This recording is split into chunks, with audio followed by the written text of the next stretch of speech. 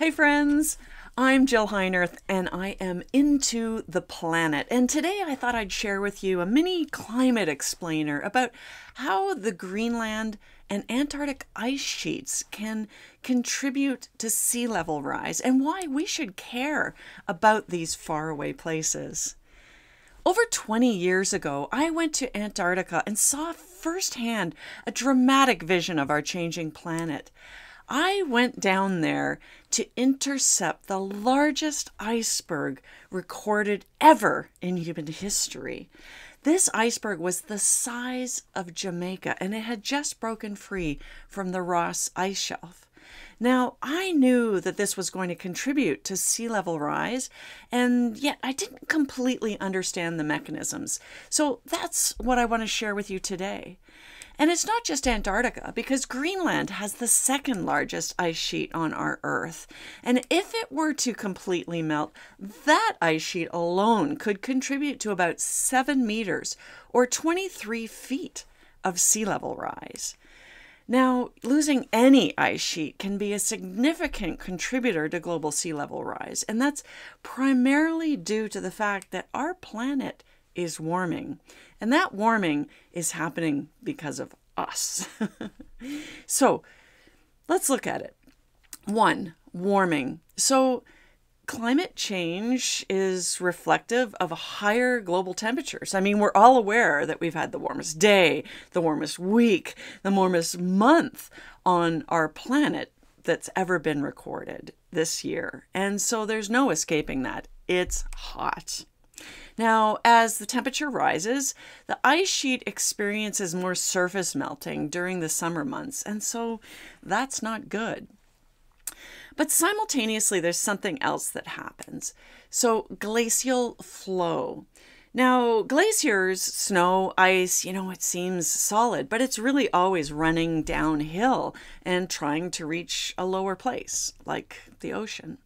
So literally the glaciers, the snow and ice is slipping off of Greenland and also off of Antarctica. So it's not just some static block of ice. It's really a dynamic system that flows towards the coast. And at the ice sheet's interior, there's also melting. And when that occurs, it's more slippery. Like when you've got water on top of ice, it's easier to slip and slide and fall, right? Well, that meltwater kind of acts as a lubricant that allows those glaciers to move rapidly towards the ocean. Now, those ice sheets can kind of hang over the ocean for a while and sort of float there and hinge. But at the edges, at the melting edges with the ocean, where it's flowing downhill, those extend out. And when they extend out so far, then they can actually break or calve. And that contributes directly to sea level rise because you've just moved ice from land into the ocean. People have so often said to me, Jill, I have a drink in the summertime and there's ice in that drink. And when that ice melts, it doesn't make the drink overflow. And I'm like, yeah, that's only part of the story though. When you move the ice from land to sea, it's like dumping an entire, pound bag of ice into your summer cocktail.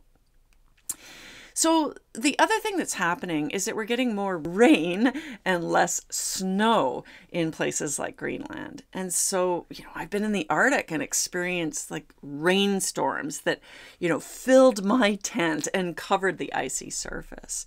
And so that rain can really run off the landscape or the snow or the ice more rapidly when it's like rain precipitation instead of snow.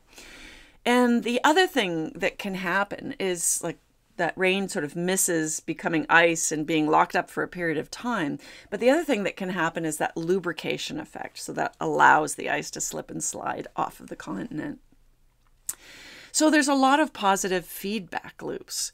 As the ice sheet melts and it retreats, it actually exposes darker surfaces. So it might be, in the case of Greenland, bare rock that's darker than ice, or even meltwater ponds. So when you've got ponding in places like, Antarctica, where the ice can be, miles thick, right?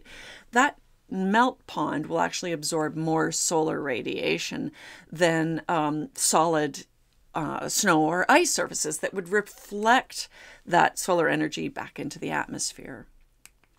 There's one other thing that's happening, and that's thermal expansion. So climate change is causing the ocean to absorb more heat. That's a big dark surface, right?